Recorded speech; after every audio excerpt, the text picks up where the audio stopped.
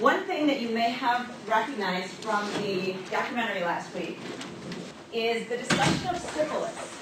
Does anyone remember why that was even mentioned in the film? It is sexually transmitted, it's bacterial, which is why things like penicillin would kill it off. So it's an infection that people get through sexual contact over time. If the bacteria is not treated, fourth stage is what we call neurosyphilis. It attacks the brain. And it starts to, when any kind of bacteria is attacking our brain, it could negatively impact how we think and behave. Syphilis and alcoholism were the two most common causes of any mental health issue way back in the day. Interesting, because general paresis is a term that's associated with syphilis that started the biological school of thought when it comes to abnormal psychology. Let's talk about reasons we would not want to give someone a diagnosis. What are your concerns? Is it possible that whoever's doing the diagnosing might make a mistake? What if it's wrong? So is there stigma involved? That is absolutely a concern in our field. We want to be very careful about diagnosing people. We don't necessarily want to label people. What else do we worry about when we give someone a label? There is an appropriate diagnosis to be made. We certainly want to make the diagnosis, and we can educate someone and talk about how to treat this and where to go from here. We need to be very careful about how we do that with the right words. We don't just want to be like, yep, you know what, your child, man, his ADD is so through the roof. So worry about how someone might react to that diagnosis. You do not want to send them into a spiraling depression because they just got a diagnosis. So how the psychologist or psychiatrist or social worker or counselor conveys that information is really important.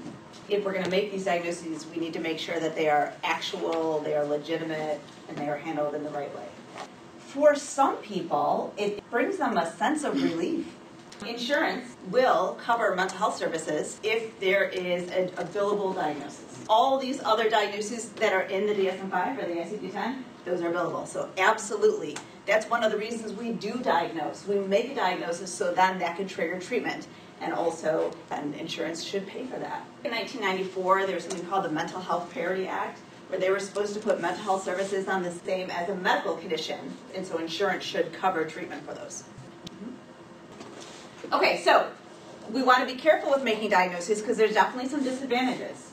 But we want to make sure that when we do make diagnoses, it's for the right reasons, because there's a lot at stake after that.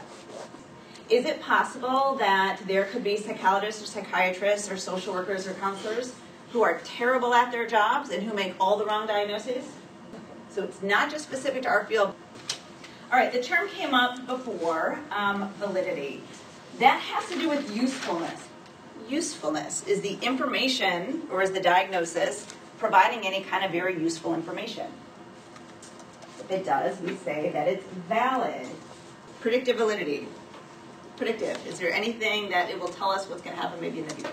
So would it be important if you're a psychologist and I am the client who comes to see you and you know that I correctly meet the criteria for bipolar 1 disorder, would it be useful information for you to tell me that I have that diagnosis? Yes, it would. You can teach me something we call psychoeducation. Teach people what the disorder is, maybe a little bit on the science behind it, and what we would expect next. Okay? If a diagnosis isn't really going to do anything for anyone, don't make the diagnosis. So validity has to do with usefulness. When we're talking about validity in terms of a test like, what it means is the test measuring what it's intended to measure? So I'm looking at the executive functioning of a 3-year-old, and I'm using this test called the NEPSI. If the NEPSI doesn't actually measure executive function, should I be using it? No, it would be an invalid tool. Turns out, I looked at all the research on the NEPSI, it's a very highly valid tool. What that means is, based on all the research, the NEPSI actually measures executive function like it's supposed to measure. We can use it in our field, and insurance will pay for the cost of that. I can only use those tests if those tests have high validity. Reliability refers to consistency. If I get a certain set of information and I make a diagnosis based on this information, if I look at that information again, I should be making the exact same diagnosis. Do you see where that's consistency? All of us, say we were all really good at our job. We all should give the exact same diagnosis. We all should, based on the information, based on our fund of knowledge, we should come up with the exact same diagnosis. chances are that's exactly the diagnosis that the person should have, called inter-rater reliability. So the kappa value range is anywhere from 0 to 1.0. I will tell you that in the real world, a kappa value of 0.7 or higher is considered good. There are certain disorders, and as we go through that, when we get to the clinical chapter, there are certain disorders that have a much higher kappa value than others. Anorexia nervosa has a very good kappa value. I'm talking about making the diagnosis. That one's pretty straightforward. Okay? So the more that the psychologists agree on a diagnosis based on information they have, the higher the kappa. The less they agree, the lower the kappa. What is your job as the rater, as a psychologist? To ask the right questions and get the right information.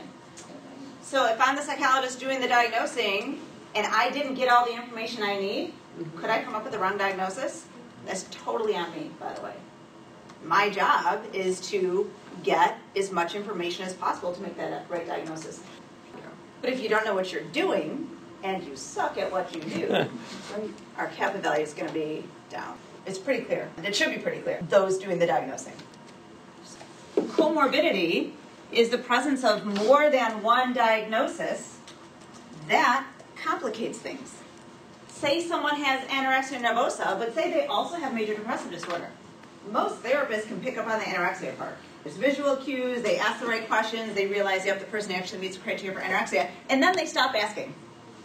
And they have missed that maybe they also have major depressive disorder. And that is a huge thing to miss.